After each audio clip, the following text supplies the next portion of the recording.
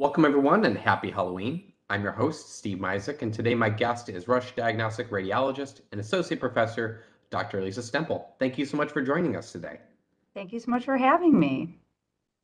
And thank you all for tuning in. Before we get started, I wanted to encourage everyone, if you have questions for Dr. Stempel, please share them in the comments. We will be keeping an eye on those and sharing some of the best ones with Dr. Stempel. To kick things off, can you tell us a little bit about your varying roles at Rush? Well, currently I'm the chief of the Division of Breast Imaging for the Rush University System for Health. And for the past 25 years, I've been a radiologist who practices clinically in only breast imaging. I do all breast imaging procedures and read all breast imaging exams. And you also are an associate professor, correct? Correct. So I do get to teach medical students and residents who rotate through radiology and through breast imaging. Got it. So, as we're at the end of Breast Cancer Awareness Month, today we're talking about the very important role that screening plays in catching cancer early, as well as addressing some of the myths that surround it. So, first, can you please tell us why breast cancer screenings are so important? So mammography is probably the most vigorously studied test in all of medicine, and it is undisputed that screening mammography saves lives from breast cancer. So for women who are actually screened, there's about a 40% decrease in mortality from breast cancer. Breast cancer that we can detect on a screening mammogram has a much better prognosis than breast cancer that has been detected because a patient will feel a palpable lump. A breast cancer that we find that's still confined to the breast can have up to a 99% 5-year survival rate, whereas a breast cancer that's been allowed to spread outside the breast and to metastasize to other places has about a 29% 5-year survival. So it's extremely important to catch breast cancer early when we can treat it. There's certainly other benefits to finding breast cancer early, in addition to the very important benefit of decreasing mortality. These benefits include being able to avoid chemotherapy or at least have a less frequent or toxic chemotherapy, being able to have a lumpectomy, which is a much smaller surgery instead of removal of the breast with a mastectomy, and being able to have a smaller surgery in the underarm to sample lymph nodes with a sentinel lymph node biopsy instead of a full axillary dissection biopsy. With a much lower resulting complication of lymphedema in the arm. So there's a lot of benefits to catching breast cancer early, and mammography is the only test proven to decrease mortality. Gotcha. And are there other screenings methods available now at Rush So at Rush, in addition to mammography? we do a personalized screening for breast cancer. All women 40 and up are recommended for yearly screening with tomosynthesis. That's 3D mammography. But we also offer all women the opportunity to participate in a cancer risk assessment program. And we use validated risk models to determine a patient's lifetime risk of breast cancer, to determine if they qualify for risk-reducing medication, and to determine if they qualify for genetic testing to see if they have a genetic mutation. And we use the results of this cancer risk assessment and the density on their mammogram to determine the best screening for each woman based on her unique characteristics. So, for example, if a patient is high risk, we will offer them MRI or possibly contrast mammography. If a patient is average risk but they have dense breasts, we offer them ABUS, which is an automated breast ultrasound. Gotcha. So you mentioned some methods specifically for women who have dense breast tissue. Can you explain a little bit what it means to have dense tissue and how common it is for someone to have that?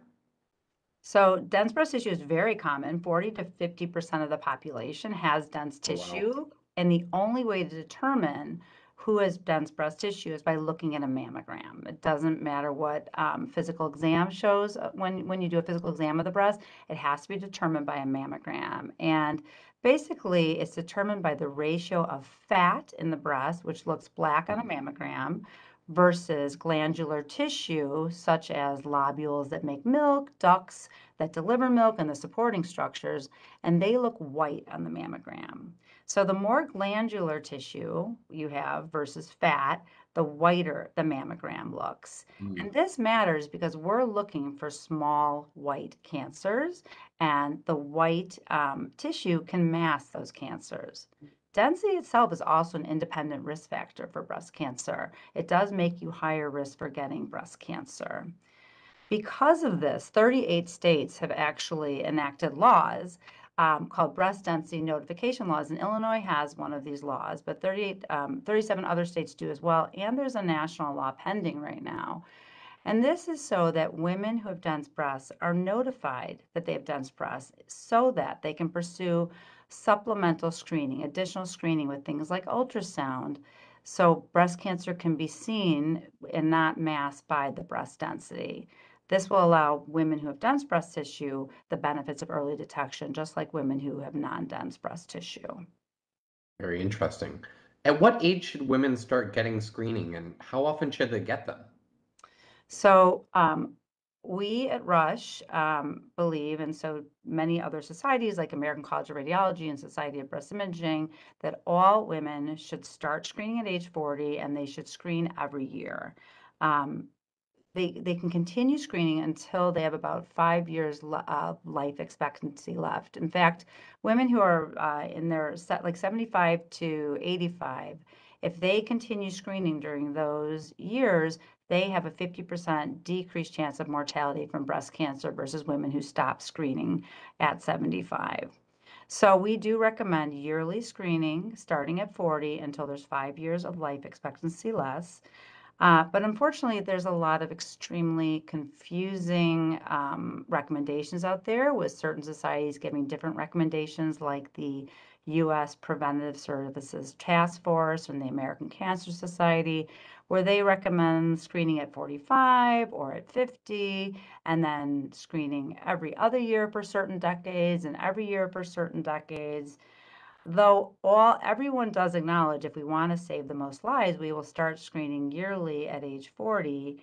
Um, there's still a lot of confusing recommendations out there, and it's really important that women know that breast cancer is quite common between the ages of 40 and 50. One out of every six breast cancers are diagnosed during this decade. That's about 10,000 people a year in this country. And it's extremely important that younger women get screened because it's so common, but it's also important that they screen every year because the breast cancer that younger women get is often more aggressive, Mm. metastasizes more quickly. So we have a much shorter window to catch that breast cancer, and we don't want them going 2 years without a mammogram. And does that age or cadence of screening change for women with a family history of breast cancer, and how do they change? Well, so we do recommend that anyone with family history of breast cancer and a first degree relative, which is a sister or mother, start their screening 10 years before their relative was diagnosed. But we do recommend also that anyone with a greater than or equal to 20% lifetime risk of getting breast cancer, which family history does contribute to, has breast MRI in addition to mammography. And we like to do yearly MRI and yearly mammography, offset by 6 months. MRI is the most sensitive way we have to screen for breast cancer, and mammography is less sensitive in high risk women, which is why we really like to add MRI in for these women. Interesting. I understand that some people believe that the risk of developing breast cancer is much, much smaller for those without a family history. What are the facts about that? So unfortunately, that is not true, and women cannot feel safe by not having a family history because only 15 to 20% of women who are diagnosed with breast cancer have any known family history of breast cancer. So it's extremely common to get breast cancer with no family history. In Mm. fact, 75% of women who get breast cancer are considered average risk and have no family history. So we really need to screen all women, not based on their family history and not based on their risk level. That makes sense. What are some of the common myths that you've heard from patients about the experience or risks associated with mammograms? So the harms or risks that are most discussed when speaking of mammograms include pain, that the mammogram is painful. But I will tell you, I have never met a woman who cannot withstand the momentary pain of the compression of the breast. Another thing some people get concerned about is radiation exposure. And it's really Hmm. important to know that the radiation from a mammogram is extremely low. It's similar to being in an airplane for 2 hours, to being on Earth for 2 months. It's just an extremely low dose of radiation. Another harm people talk about is the anxiety from being called back from a screening mammogram that's incomplete or from the rare needle biopsy. But this anxiety, though it is stressful to be called back or to have to undergo a biopsy, this anxiety has actually been studied and it's been shown to have no long-term effects. And in the studies, they found that most women would not forego the benefits of early detection because of that short-term anxiety. The final risk or harm that people talk about when they talk about mammography is something called overdiagnosis. Hmm. And that means that we find a cancer on screening that would not become apparent during that patient's lifetime. This is really not an issue for young women. Overdiagnosis accounts for far less than 1%. Older women who may die from another cause, it can sometimes become an issue, but it's extremely rare, and the benefits of early detection certainly outweigh that risk. Demographically speaking, are there certain populations with higher incidences of breast cancer or more aggressive forms of it? And if so, how does that increased propensity impact the guidance associated with screening for these populations? So, yes, actually, very much so. Black women are truly disproportionately hurt by any recommendations that do not recommend screening beginning at age 40. Um, Black women are diagnosed at younger ages than white women. In fact, Hmm. 23% of breast cancer in Black women is diagnosed in the decade of 40 to 50, whereas only 16%, which is still a large number, but not as large as for Black women, get breast cancer diagnosed between 40 to 50. So, if Black women are not offered screening mammography at the age of 40, we will miss the chance for early detection in many of these women. It's also very important to offer Black women yearly mammography and not mammography every other year because they have a propensity to get a more aggressive breast cancer called a triple negative breast cancer. And that breast cancer can metastasize more quickly. It's more aggressive. So we, again, just like younger women, we have that shorter window where we want to catch that breast cancer in order to offer the benefits of early detection. Are there circumstances besides dense breast tissue that can make screening for cancer more difficult? I'm thinking of specifically like women perhaps who have had breast augmentation or other procedures. Breast implants can cause some difficulty in visualizing the entire breast, but we do have ways of pushing the implant aside and compressing the breast tissue.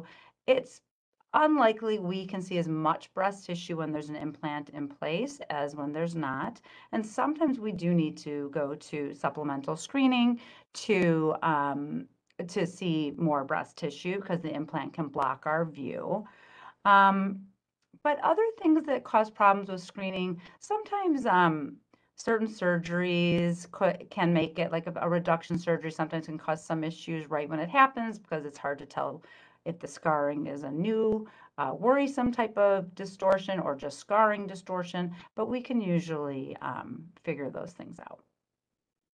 We also know that some men can get breast cancer, but it is, my understanding, quite rare. Should some men also get screenings, especially if there's a family history?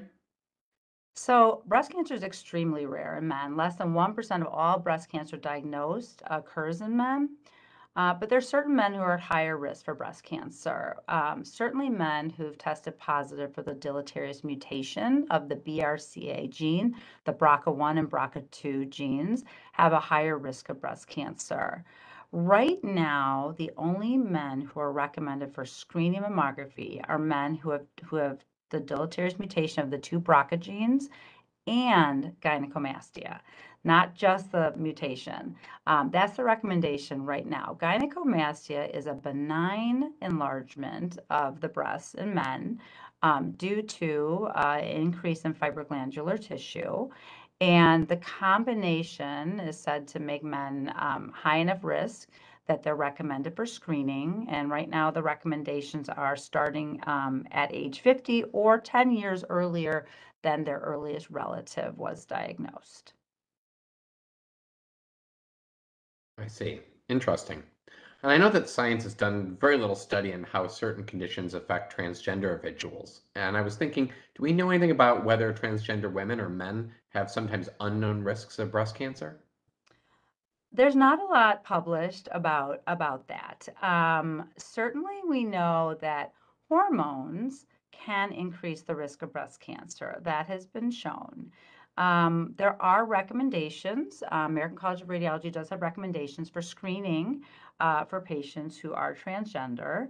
And it takes into account the sex they're assigned at birth, the use and the duration of the hormone therapy exposure, and any surgeries they've had. But the recommendations are really based mostly on expert opinion and very limited data at this point.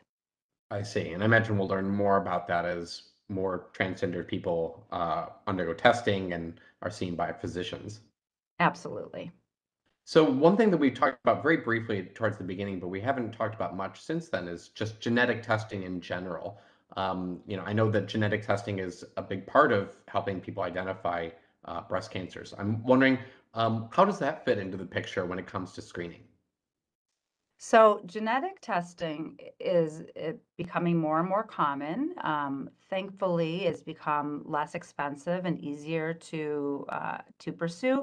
And there's laws that protect people now from insurance companies discriminating against them because of genetic mutations. So because of that, there's a lot more genetic testing out there, and there are a lot of breast cancer genes and genes for other diseases as well that we can test for. And certainly, many people have heard of the BRCA genes, BRCA1 and 2, which cause a significantly increased risk of breast cancer and ovarian cancer. But there are other genes as well. So here at Rush, we actually run patients' history through the NCCN data requirements. So NCCN is a national comprehensive cancer network, and they have a list of multiple different possible family histories that qualify people for genetic testing. And so we have found that there are a significant number of our patients who qualify for genetic testing. The reason why it's a good idea to think about getting genetic testing if you qualify is that we will screen you differently if you have one of the genes that significantly increase your risk of breast cancer. Certainly, if it increases it to over 20, greater than or equal to 20% lifetime risk, then we are going to offer MRI because it's such a sensitive way to screen for early breast cancer. And then we also offer contrast mammography for patients who don't or can't pursue MRI. Got it.